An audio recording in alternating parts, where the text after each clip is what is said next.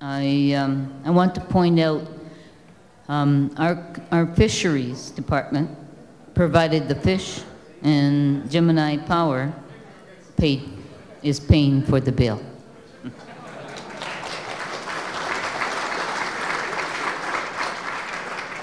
As the chief of Nipissing First Nation, I'm pleased to welcome all of you to our traditional territory. Our territory was vast, but through treaties and whatever, we have been reduced in our area. I want to spend a special welcome to Chief Joe Bucknell, who is here with us this evening, and I'm very pleased that he's with us. Welcome, Joe.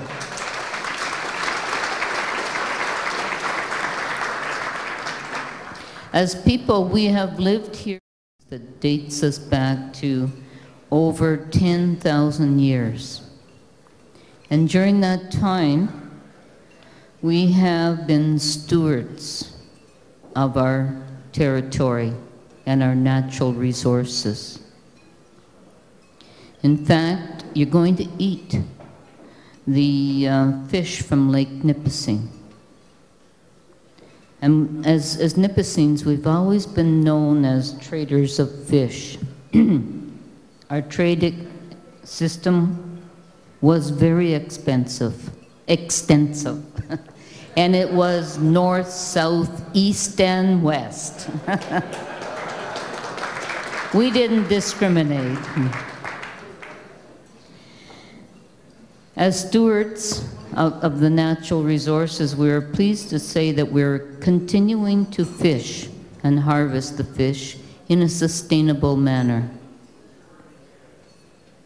We now have a recognized and certified commercial fishery. We no longer have to trade secretly, and we are free from harassment from the Ministry of Natural Resources. I don't know if there are M&R people here tonight, but it is so good. You know, we are now practicing and exercising our inherent and our treaty rights. Our staff biologist, Richard Rowe, and his staff were successful in establishing this commercial fisheries. And it's based on science. As a nation, we've established our own fishing bylaw that sets out a quota system for our commercial fishers.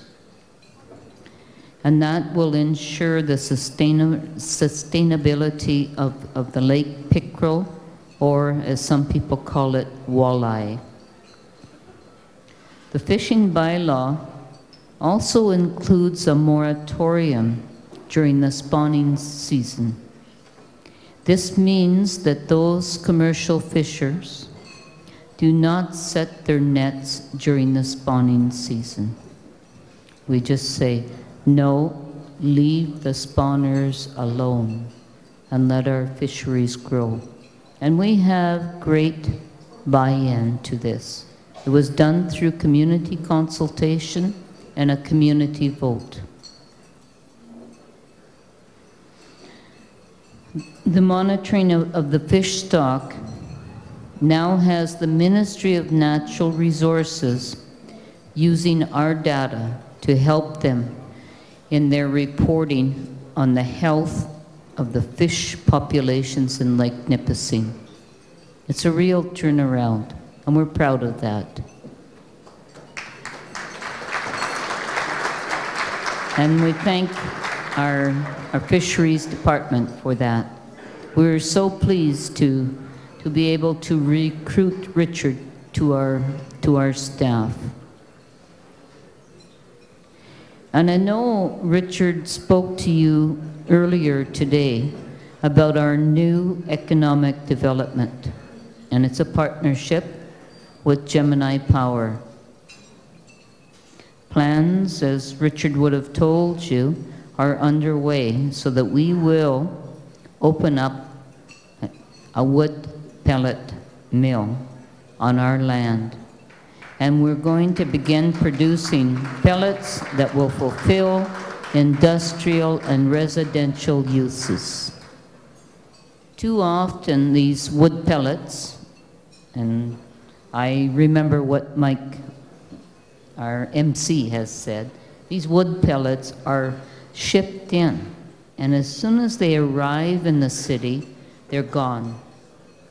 And so we're going to be very pleased in June to have those bags of wood pellets that state this is a Nipissing First Nation product.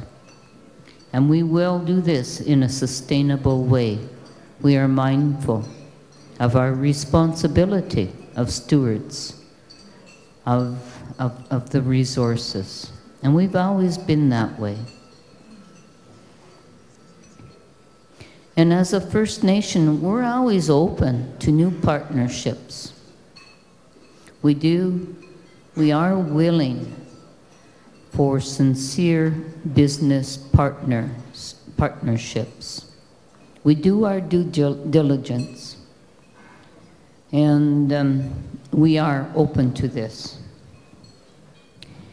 I wanted to mention something about our logo, and it's not displayed right yet, but our logo says Nipissing First Nation. And if you could look at it, right there, okay? If you look at it closely, it says the land, the people, and the future. It disappeared.